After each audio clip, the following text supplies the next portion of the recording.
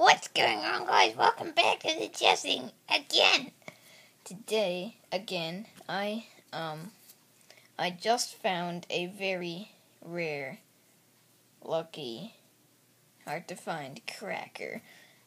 This is a normal one. It came out of the box of stone ground wheat made by nature cracker things.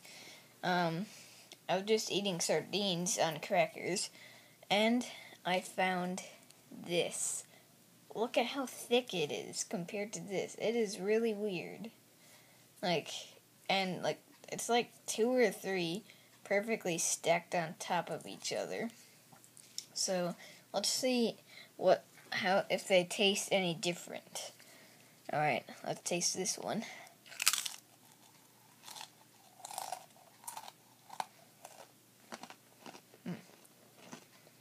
Tastes pretty good.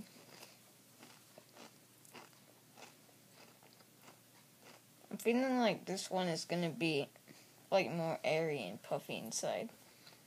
I'm guessing the machine that made these malfunctioned and stamped 2 on top of each other, or it was just one that puffed up too much in the oven or something. But let's try it. There's actually little holes inside where you can see through. I don't know. Well, I think that's most of the crackers, but let's just eat it. Oh, that's really hard. Not at all what I expected.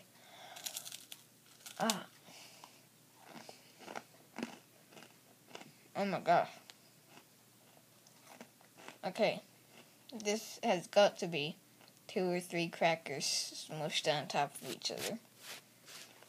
It couldn't just be one that's really puffed up, because that would be really airy inside. Oh, wow. Tastes like hardtack, even though I don't know what hardtack tastes like, but I'm guessing it tastes like this. That's actually kind of a tongue twister. It tastes like hardtack, but I don't know what hardtack tastes like, but I'm guessing it tastes like this. It's a really weird tongue twister thing. I'll try to finish this. It's a bit less salty than the other ones. It's kind of more white than the other thin ones. But I'll see you all next time. Be sure to subscribe for more stuff like this. Like and comment, and goodbye!